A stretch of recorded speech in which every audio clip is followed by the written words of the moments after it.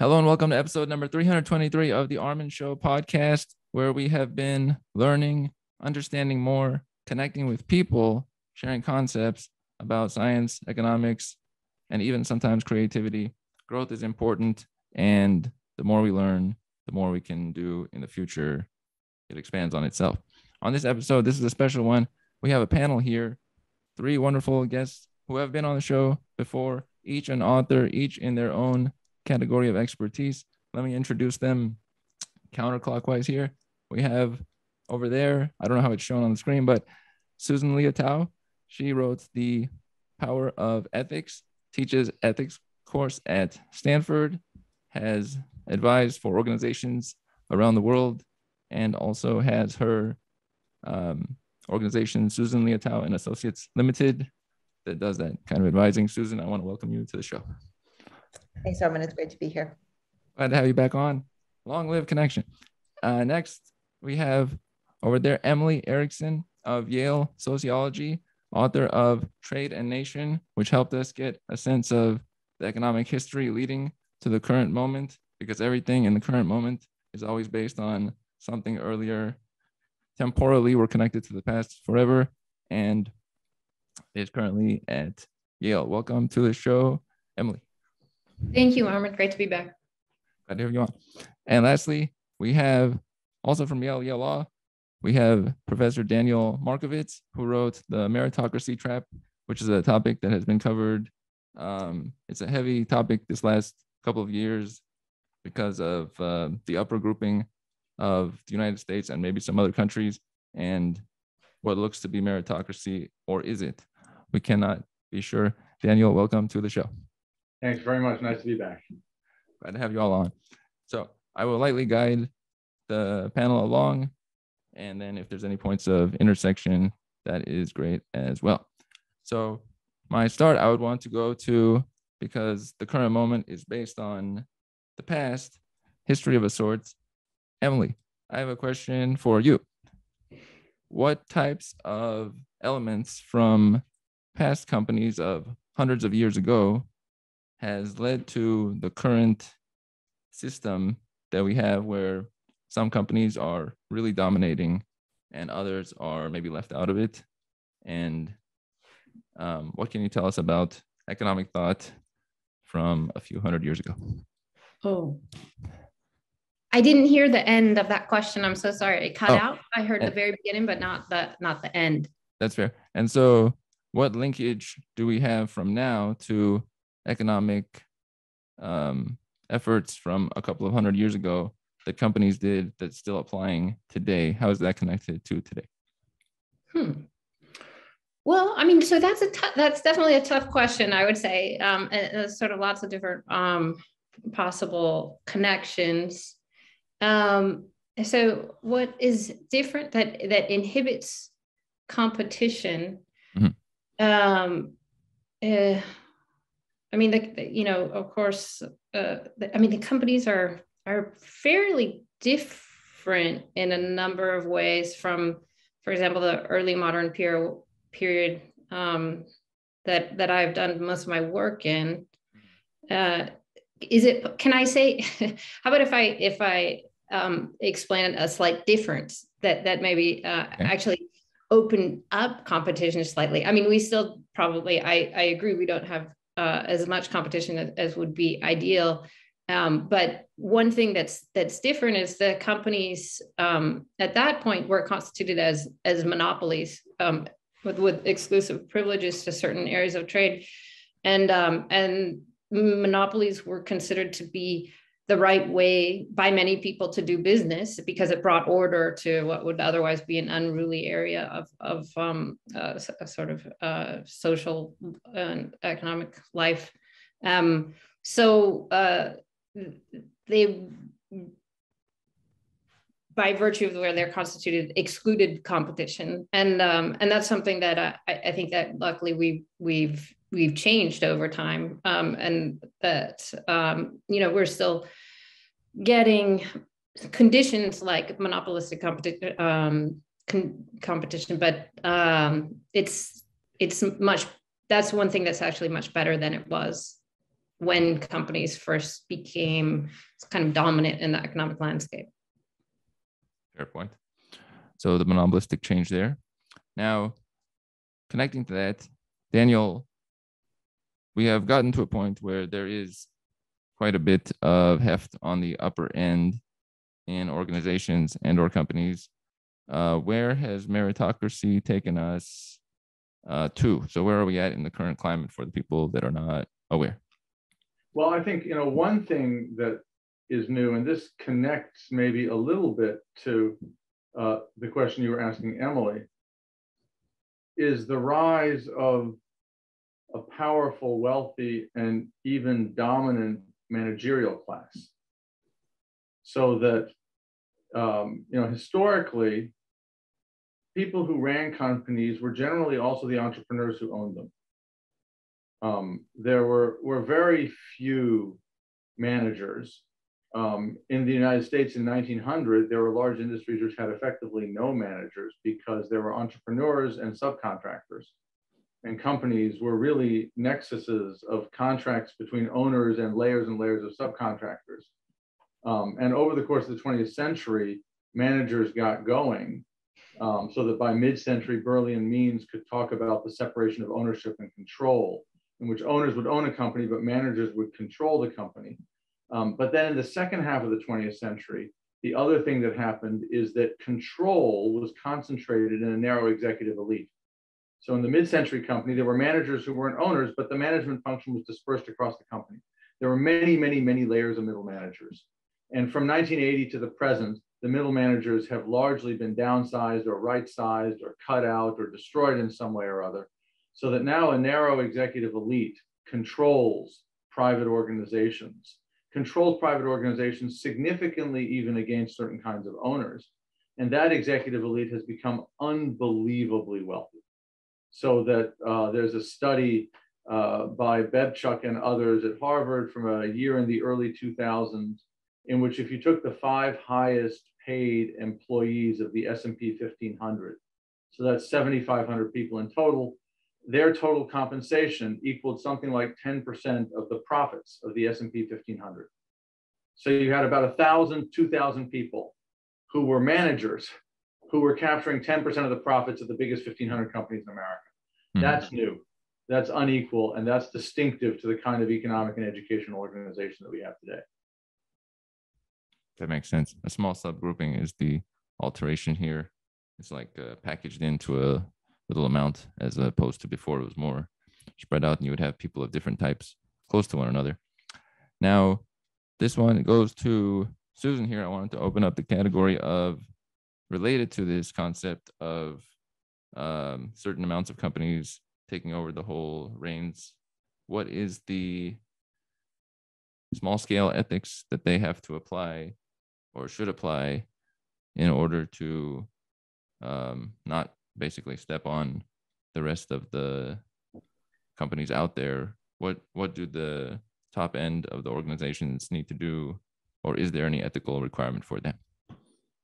Well, first of all, I think there's an ethical requirement for everybody, sort of big or small. But there are a number of things. I mean, first of all, companies, some that have enormous amounts of power to distribute power, like the Facebooks of the world, that are giving users power, or even a company like Robinhood that is giving, inexperienced investors power. They have to be very conscious of the ethics of the kinds of power they're distributing. But I think what we're seeing, just to follow up on Daniel's interesting remarks, we're seeing not just these managers, but these managers are embedding their power in things like, share different kinds of shareholdings, so that they effectively control the board. So it's money, but in addition to money, nobody else can really challenge them. Nobody else can challenge their ethics. So I think if what you mean by the top end is the bigger companies, I think they have a particular responsibility because they have particular influence. And I would say they have even greater responsibility today, because what many of the biggest companies do is technology infused, and they are far ahead of the regulators. So we don't even get sort of a regulatory gatekeeping that we might have with something like, cars or something sort of more basic, or even food products. So I think their responsibility to proactively demonstrate and commit to ethics is much greater. That doesn't mean that I think they all do it. It means I think they should do it. That makes sense. So it's like a should. It would be a nice thing if that were to take place. And Well, I actually think it's a necessary thing, but whether they actually will do it is another story. Right, that makes sense. It's not maybe legally required, but it's better for the bigger grouping of all people. That's a fair point. Now, connecting to ethics, but then linking it back to earlier times, Emily, was there ethics involved in the efforts of the companies of the 1700s, 1800s, that period of time? Did they have ethics in play, or was it not part of the system? Well, I mean, so there's always been moral considerations. I think in business pursuits, but the understanding of what was right and wrong was very different. And at the time, and it kind of transformed over the course of I would say 18th century. So, for example, in the English East India Company, there was lots of what we would consider to be just rampant corruption.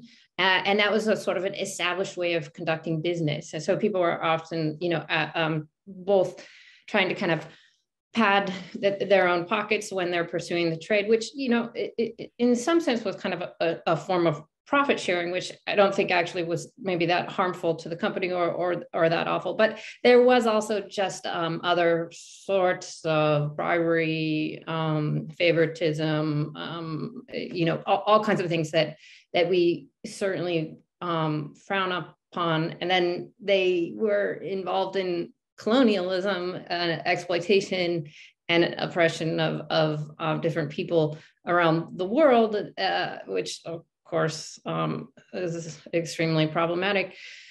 And we can't entirely say, oh, it was a different era, different age, they didn't understand what they were doing was wrong. There was an understanding that what they were doing was wrong, and that people were dying. I mean, there was horrible famines in India when it was under the control of the English East India Company.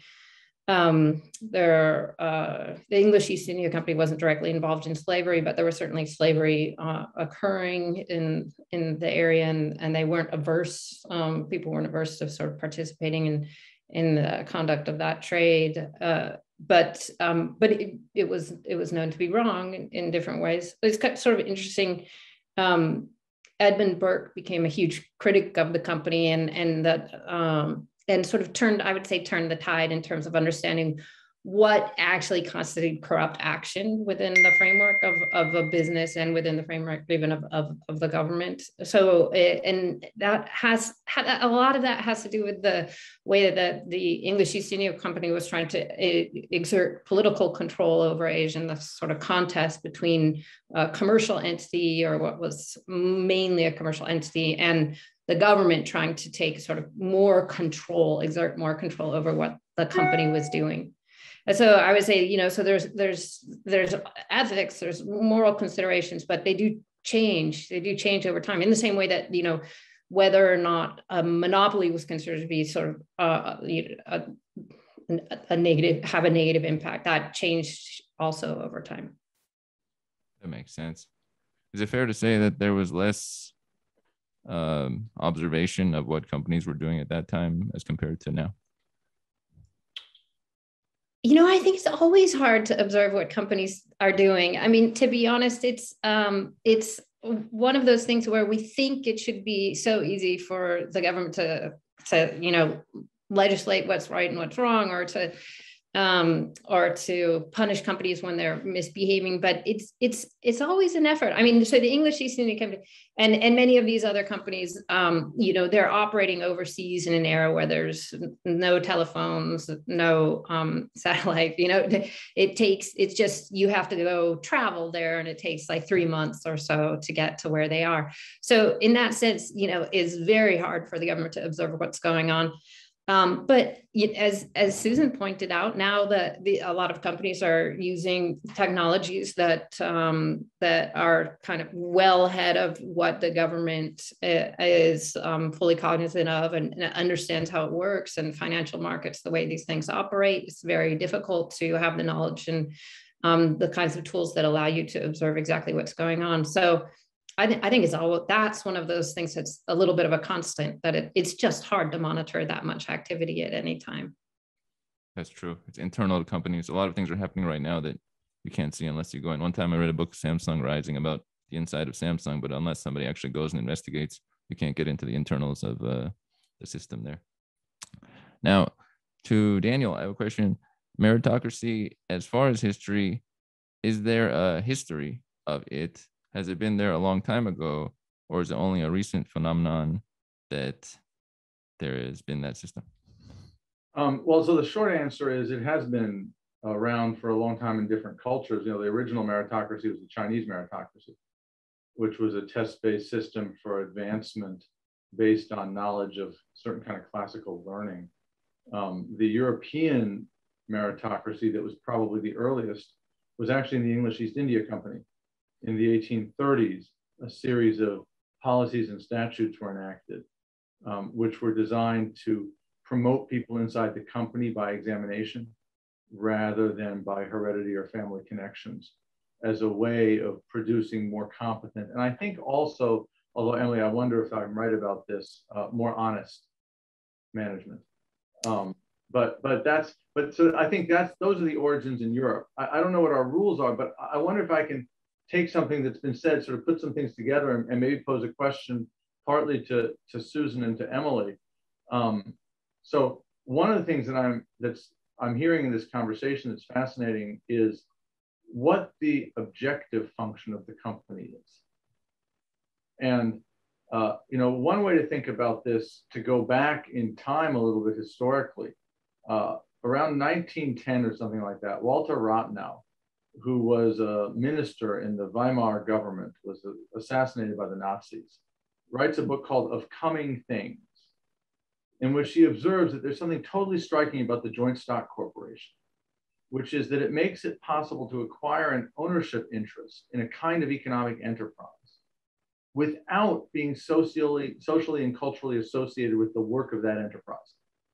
So before the joint stock corporation, if I wanted to make money from carriages, I had to be a cartwright. If I wanted to make money from candles, I had to be a chandler. If I wanted to make money from trade, I had to be a trader. But once there's a joint stock corporation, I can just own a share in something that I have no knowledge of, association with, or anything, and I can make money off of it. And Rathenau thinks that this is going to set in motion social development, which we are starting to see now, in which companies stop seeing profits as a beneficial side effect of running the business well. So I'm a good cartwright. I make good carts. And so now I make a profit. But rather, profits are the thing the company is after.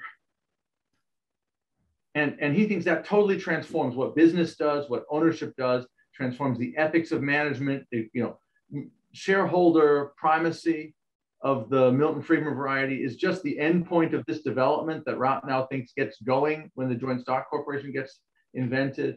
And I guess my question for people who know more about both the history of this and the contemporary practice of this are we really in a situation in which the internal logic of financialized ownership, a financialized economy, in which people can have purely financial interest in economic activity without any interest in the real activity, will undermine the ethics of companies in certain ways. And we can't fix that without fixing the financialization. Or is there a less widespread repair of this problem, which I think is a problem we're all talking around in various ways? Emily or Susan, do either of you have a reply to that one? I mean, I think it's a really interesting question, because where we've come is almost to a point where we can own stock in something we know nothing about, but we may not want to be associated with. Right. Fossil fuels, the wrong kind of pharma. And that's taken hold at all kinds of levels. I mean, certainly, I'm sure you've seen it at Yale. I chaired the Socially Responsible Investment Committee at the London School of Economics. I mean, that was, the students and the faculty, and rightly so. And we're very focused on sustainability. But these questions of, do you want to be associated with companies, whether you're an investor, an individual investor, or a university endowment, or a pension fund? So I think it's coming back. We're hearing people like Jamie Dimon say, and the business roundtables say purpose-driven organizations, and that word purpose comes up every 15 minutes. And I'm not sure anybody really defines it all that effectively, but this idea that everybody is getting very uncomfortable with the Milton Friedman profit first, I can keep my distance through shareholding kind of attitude. So I think that's sort of an interesting development. And the question is going to be, are the companies going to actually change their behavior? Are they going to do what everybody calls ethics washing? Are they going to do nothing at all and just sort of hope this all passes? But part of the scattered power that I was talking about earlier about individuals, tech companies and others giving individuals more power, is that we're also seeing individuals within corporations, employees, for example, have much more power to try to move things or try to influence things, or at the very least, try to disrupt decisions like, will Google sell technology to the military? Or will Amazon sell cloud to fossil fuel companies? So I think you raise a really interesting question, Daniel. Yeah, I mean, I would agree. I think it's a really fascinating question. I mean, when I think about it in the context of when the joint stock is created, I mean, I haven't studied it from this perspective, so I can't say for certain, but my sense is that it was a tool for a redistribution of wealth. So it created more opportunity for people that did not already have wealth. So we're transferring money from very wealthy people that have no idea what to do with their money to people that have great ideas, about things. And so I think that at a certain point, there was a real benefit to this for society, but I also can see that it is potentially not operating in the same way in the current circumstances. And it is true also that something that really strikes me about companies at this early point, and it's almost too bad Naomi Lamoureux isn't here, because she's really good on this, especially in the context of United States businesses and corporations. But I think there was a stronger kind of ethical sense that the companies were meant to be serving the purposes of society. And in the Commonwealth, they were supposed to be doing something that was good for at least the nation at large. And we don't really seem to have the same sort of sense of what businesses are doing, for example, in the contemporary US economy. I mean, it does seem to be sort of, commonly accepted that they're just supposed to be producing profit for themselves. And how and why that transformation took place, it sounds like this financialization process is definitely a part of it. Mm-hmm. It's like how much of that is due to the fact, in 1970, large American companies financed something like 90% of new ventures through retained earnings. And that insulated them from the financial markets because they could do what they wanted. Whereas today, when everything is debt financed, or maybe financed through new issues of stock, but mostly debt financed, you're incredibly dependent on the investors who can punish you very quickly if you don't maximize returns in the next quarter. Is that a big worry that you have, Susan? Well, I have a worry about the companies that have enough cash that they're immune to all of that. So again, it's in the same way that there are no regulators as kind of a check and balance, there are no investors who are kind of a check and balance. And that's, obviously some of the technology companies. But I was really fascinated to hear you say about the East India Company that they actually had exams. I did not know that. I'm familiar with the Chinese system, but I really learned something there. And I'm just wondering what you think today. I mean, companies, to me, they're all focused on what they're all calling some version of diversity and inclusion and dealing with this meritocracy question in different ways, and some genuinely and some because they think they kind of need to. And I'm just wondering how you see the role of companies in dealing with the meritocracy question today, because I didn't realize that going all the way back to East India Company, that was, in the way you described it happening. And today it's happening very differently. Am I allowed to answer, Armen? Mm-hmm. Yes. Yeah, so I think there's a really complicated phenomenon going on here. On the one hand, meritocracy is the friend of diversity, equity, and inclusion, because meritocracy was self-consciously embraced by American elites and in fact functioned to break the stranglehold that one race, one gender, one ethnicity had on elite jobs. So in 1950, if you were an elite worker in America, you were a white Christian man. And because white Christian men don't have a monopoly on effort and talent, when companies started promoting people based on effort and talent, they got a substantially different elite. And the reason why we now have a female executive elite, a Black executive elite, a Jewish executive elite, an Asian executive elite, a Muslim executive elite. The managing partner of Cravath, Swaine and Moore, about as old a law firm as you can imagine, is a Pakistani Muslim immigrant. And that's because of meritocracy. So in that sense, meritocracy was a way of opening up the elite. On the other hand, because achievement turns not just on talent and effort, but also on how much is invested in you.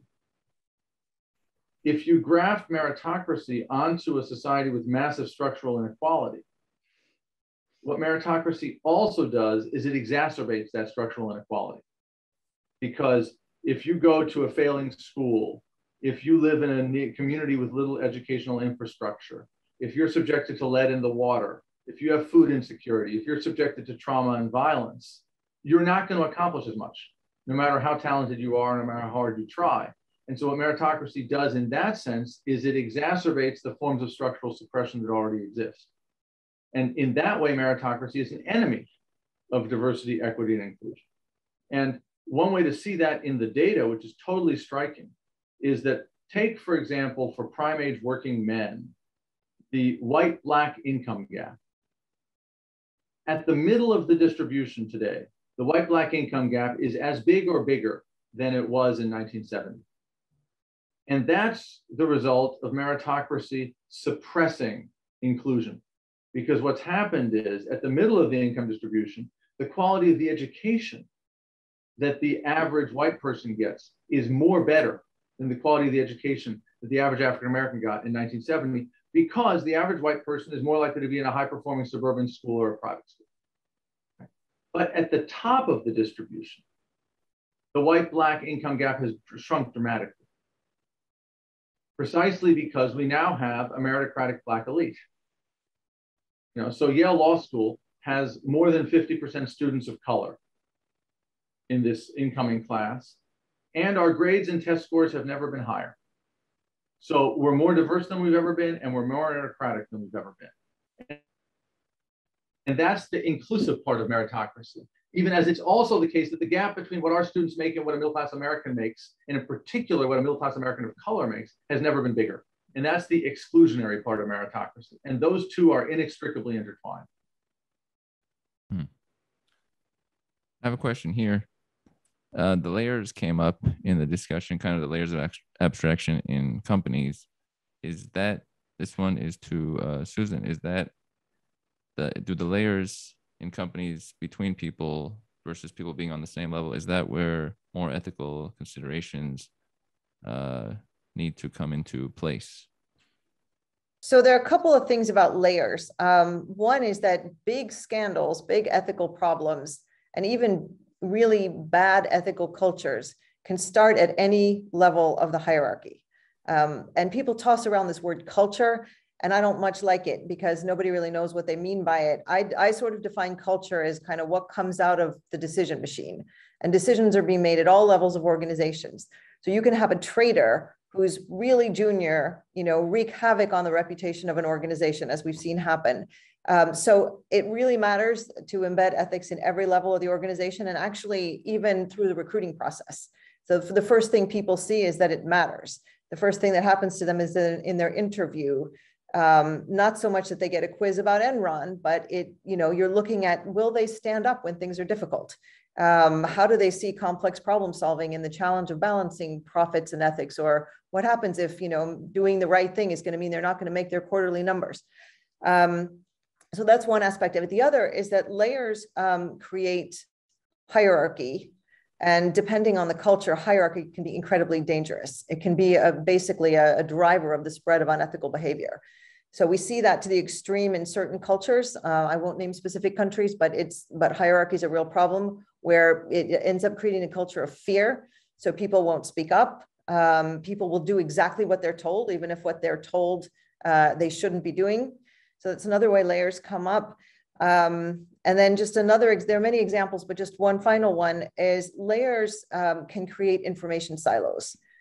So it's really important that this elite managerial class that Daniel was talking about, that they learn how to listen, and not just to people that they think are, the board or their immediate peers, but they really learn how to listen to all levels of an organization. And as I was saying earlier, even, when they don't feel like it, even when it's inconvenient, when, large groups of workers are speaking up on certain issues. And that isn't to say that I think everybody should have a voice on everything. Managers have responsibility to make decisions. That's their role. But they need to be able to listen through the layers. So layers are really important. So following up from that, as far as layers of abstraction in companies, one question I have for Emily is, were there layers that started to develop more and more in the East India Company of the past that converted it from a company more towards people and providing a service to something that was taking for itself? Well, so there are certainly administrative layers that developed over the course of the company.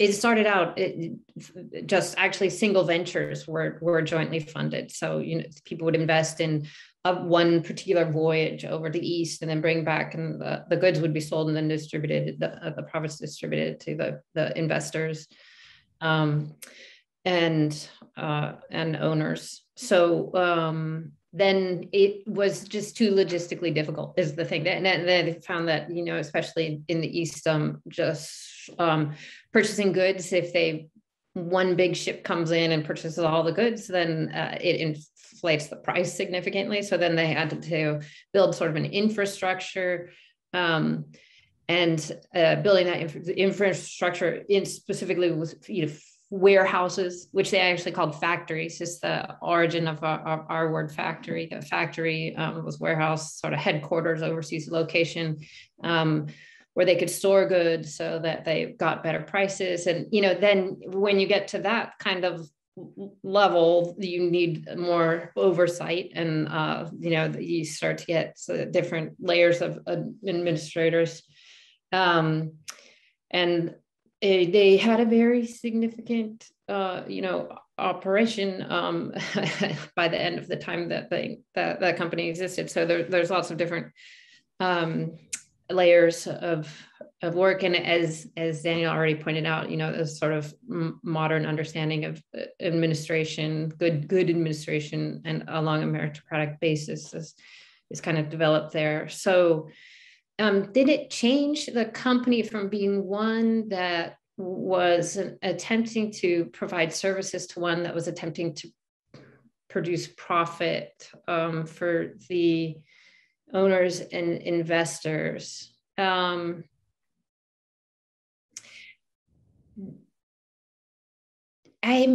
I mean, they were always concerned with profit, to be honest. So I'm not sure that I could document a difference in that over time. I mean, they weren't doing this because, so they had to justify the behavior. They had to justify what the company was doing, and they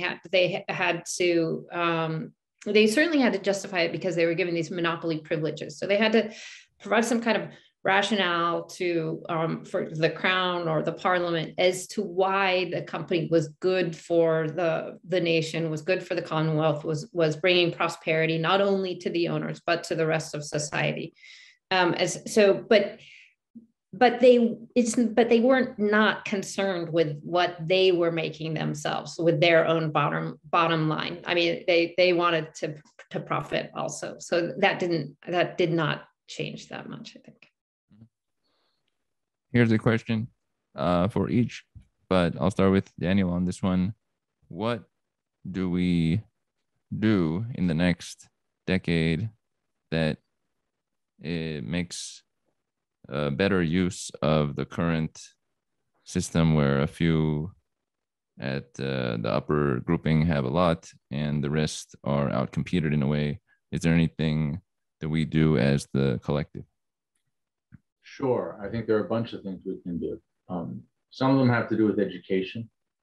The gap between the amount that's invested in educating rich kids and middle-class kids has exploded over the past 50 years. And the gap in the educational performance of rich kids and middle-class kids has exploded.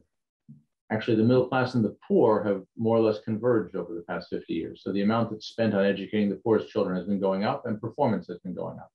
But it's the rich that have been out educating everybody else. And so one thing we should do in connection with education is invest in massively improving and also massively dispersing education so that elite education and middle class education no longer look so different from each other. Right now, in fact, there are huge public subsidies for rich kids to go to private schools because private schools and universities are taxed as charities, which means they're tax exempt. But almost exclusively rich kids go to them. And so this is a public subsidy for the education of the elite, and that should stop. Those schools should be encouraged / required to admit large numbers of students, many more students than they do now, from outside of the economic elite. So education needs to be democratized. I think the other thing that we need to do is democratize work. That involves a range of types of policies, from changing the way wages are taxed, in particular the Social Security wage tax, which at the moment massively discourages hiring mid-skilled workers, to changing the way in which financial markets are regulated, to decrease the incentive of elite managers to strip the company of workers, to changing the technologies that we invest in, to empower and increase the productivity of mid-skilled workers, to unionization drives, to workplace democracy of various sorts. So there's a whole sort of array of policies that we should adopt at work, which are all designed to democratize work, to empower, improve the productivity, and increase the wages of middle-class workers. In the ethical realm, Susan, what might be some things we should be doing in these next 10 years? So as Daniel said, there are many things. First of all, let me say, I completely agree with everything Daniel just said. And if we take the education point globally, there are staggering statistics, like more than 20 million girls will never go back to school after COVID in countries like Afghanistan and sub-Saharan Africa. And so what does that mean? It means child marriage. It means basically slave labor. It means trafficking. It means all kinds of horrific things. But just to add a couple of different points, I mean, one thing is that we need to recommit to truth. We need to stop thinking that it's okay to spread fake news, that the truth is something that's negotiable, that somehow we each get to program the truth to be whatever it is that's convenient for us. And I think the elite, we've seen a lot of attack on the elite. And so I think the elite needs to take responsibility for some of that, meaning making sure that what they're doing is widely understood, that their expertise is explained so that people from all walks of life can understand it. But we need to stop thinking that truth is negotiable. There's no such thing as alternatively factual ethics. And I think the second thing is just to come back to something Emily said that I thought was really great, which is that back in the day, they knew things were wrong, slavery, for example. And I think today, a lot of the behavior that's happening, whether it's certain things around technology companies or whether it's continued versions of slavery or anything in between, people know that it's not right. And we need to start acknowledging that it's not right and not be in a situation where we think, and even looking back at the past and saying, well, we didn't realize, 50 years ago or 30 years ago, people did realize. And just to close, I mean, on Daniel's comment, I sort of grew up, so to speak, at a firm called Sullivan and Cromwell, which is very close to a Cravath type culture. And when I was there were 4 women partners, barely. I think there were 3 and maybe a 4th was made. And it was like something out of a movie that, it was a phenomenal firm. I got the very best training and I have absolutely nothing but the best things to say about it. But at that time, none of the New York law firms were diverse. They've made great strides. And again, it's an incredible place. But just to say that it wasn't that long ago. And so I think we need to, what Emily was saying about the East India Company, we need to sort of face that what we're doing now with certain kinds of technology, what we're doing now, even not looking at both sides of the meritocracy that Daniel's the expert on, we need to sort of, again, tell the truth about it. That makes sense. And Emily, your thoughts for the next decade of sorts?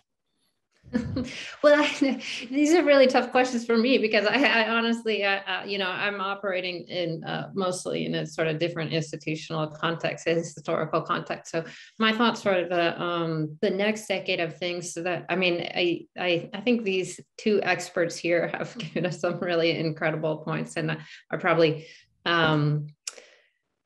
better suited to answering this specific question. It's just really not in my kind of realm of expertise at this point. More historical context. Makes sense.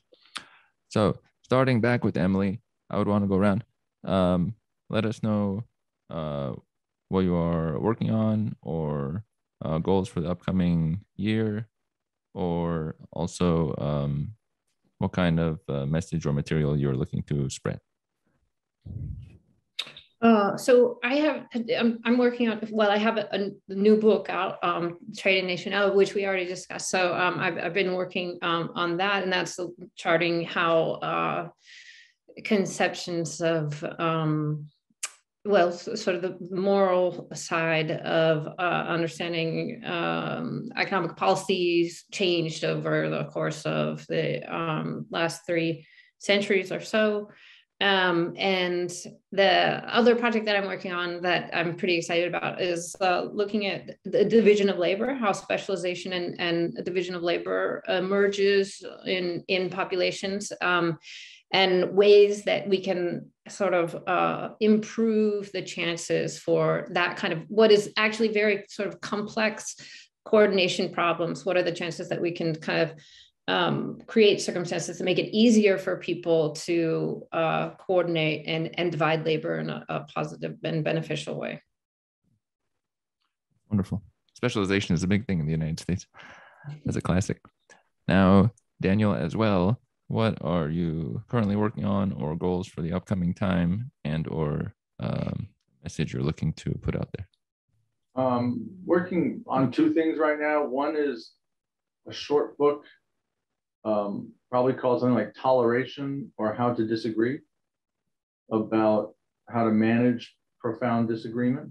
And if I can write it, it will be brief. I don't know that I can write it, but I'm trying. It has, as someone once said, many virtues, but it doesn't have the virtue of existing. And then I'm also starting to work on a much longer book, which will be called something like Enough, The Good Life After the Age of Growth, which will be an account of how economic growth solved a series of moral and political problems, but is now causing moral and political problems, and what kinds of organizing principles and ideals we need as individuals and as a culture to replace growth in a world in which growth is inevitably going to slow. That makes sense. That's very cool. And then lastly, Susan, what are you working on and or in the upcoming year, and any message you would want to spread. So my personal mission has been for the last several years democratizing ethics. And by that, I mean making ethical decision-making accessible to people from all walks of life, with or without elite education or managerial titles. So I'm working on a very small book called The Little Book of Big Ethical Questions. And it's basically a Q&A that cuts across everything from family issues to Spotify. And the idea is to just spur conversations. It's little scenarios, and then my exploration, which in no way is, the right answer. It's just a way of thinking about the question that hopefully will trigger some conversations. And then I wear two other hats that are slightly different. So that's a non-academic book. And I have to say, I'm really looking forward to reading all of these things that Emily and Daniel have written and will write.